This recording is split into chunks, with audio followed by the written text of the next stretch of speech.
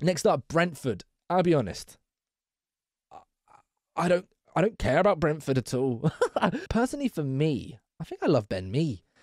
This is stupid, but the main reason I think I like Ben Mee the most is those stupid TikToks. You know, the ones where the commentator says, great block by me, and then someone does a TikTok saying, why does the commentator think they just made a challenge? Like, it's stupid. I don't really have any other Brentford player. It would have been Tony, but then he did his betting scandal thing, and he was in my most hated players for being a naughty cheater and breaking the FA rules.